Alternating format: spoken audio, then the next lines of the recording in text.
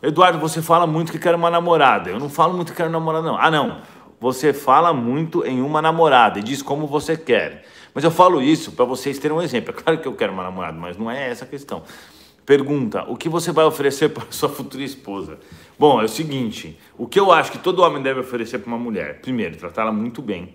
Isso tem que ser recíproco. O homem tem que tratar a mulher bem e a mulher tem que tratar o homem bem. Segundo, outra coisa que falta nos relacionamentos, sinceridade, 100%. Né? Tem que ter muita sinceridade, tem que ter muita verdade nas relações. E eu acho que as pessoas devem se dedicar para as outras. Isso eu também vejo que as pessoas as deixam, às vezes, de se dedicar muito para as outras pessoas, porque, mas eu não vou mudar isso ou mudar aquilo por causa de macho. Eu já ouvi isso de uma mulher. Então, o que acontece? Na realidade, não é questão de mudar ou mudar a sua personalidade. Não é para ninguém mudar a sua personalidade. Mas tem ajustes que você pode fazer em você que podem facilitar para você ter um relacionamento.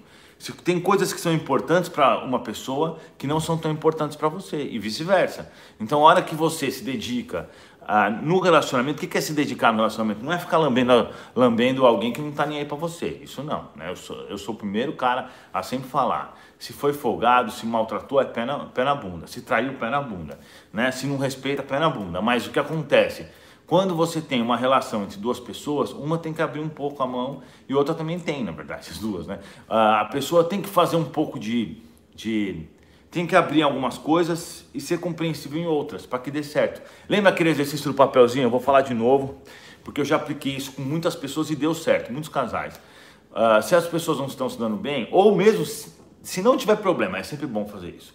Cada um pega um papelzinho, escreve um papelzinho o que gosta e o que não gosta. O que gosta na outra pessoa e o que não gosta.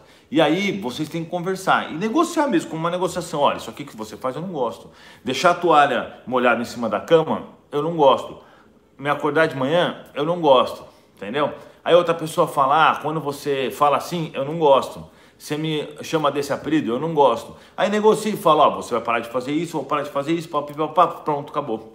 Isso daí é realmente uma boa receita para ter um bom relacionamento. Porque aí as pessoas se preparam e vão trabalhar cada um melhor no seu ponto de vista. Porque hoje em dia o que eu tenho visto é que, por exemplo, todos os caras que eu conheci que casaram separaram. Ou seja, tem alguma coisa errada que não está dando certo.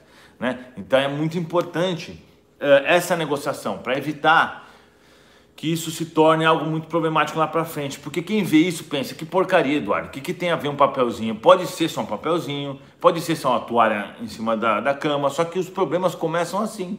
O problema pequeno começa aqui, ele vai crescendo, crescendo, crescendo, crescendo, até se tornar um problemão e prejudicar a relação. Então é importantíssimo na relação que as pessoas saibam abrir mão, saibam ceder, e não tô falando ceder, tipo assim, o cara faz tudo para a mulher ou a mulher faz tudo para o cara, só de um lado é errado, né? Eu acho que a gente tem que se valorizar, isso é muito importante. A gente tem falado muito sobre isso aqui, muito sobre essas questões, e eu acho que a primeira coisa é se valorizar, depois é exigir respeito, depois é tratar muito bem a pessoa. Se os dois se tratarem bem, as coisas ficam boas, não tem como. Se tiver uma educação e uma pessoa tratar bem a outra, não tem como estar errado. E também abrir mão das coisas que você pode considerar normais, que para a pessoa não considera normal. Então eu acho que é isso, né?